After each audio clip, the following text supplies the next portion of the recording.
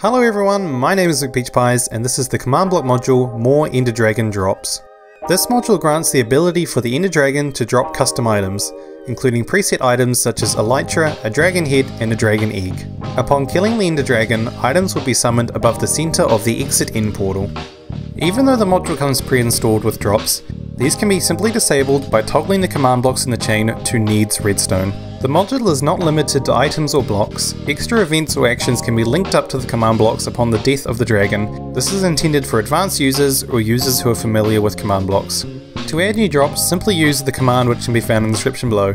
You will need to be familiar with commands for this. /execute @e tag equals mcp_e dragon drops followed by the summon command or any action command you are intending to use.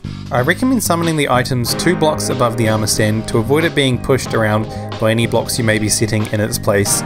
Do remember that you are not required to add more drops to this module as it comes pre-installed with an Elytra, a dragon head and a dragon egg, all of which can be disabled to fit your needs. For example, on the Existence SMP server, the dragon head is disabled, allowing it to remain a rare item. A list of all compatible Minecraft versions can be found in the description below for this module. The module can be installed in one of 2 ways. Both require the module to be installed in the spawn chunks of your world. The first and most direct way is using the one-click command linked in the description. Simply paste the command into an impulse command block and set it to always active. The module will then generate in the positive X and Z directions. The only requirement for this is that the impulse command block must have clearance above it to allow for the module to install. The second option is using structure blocks. For this you will need to download the structure file in the description and place it in the structures folder of your world. This structure's layout differs from the one-click. It has a flat pack design allowing it to be installed under bedrock.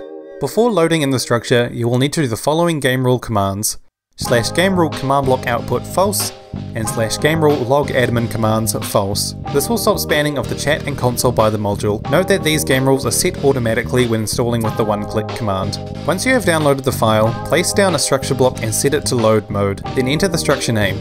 For this module it is mcp_more EnderDragon drops followed by the version number. For example, mcp_more EnderDragon drops 2_1. I recommend loading it in the relative position of 2, 0, 0.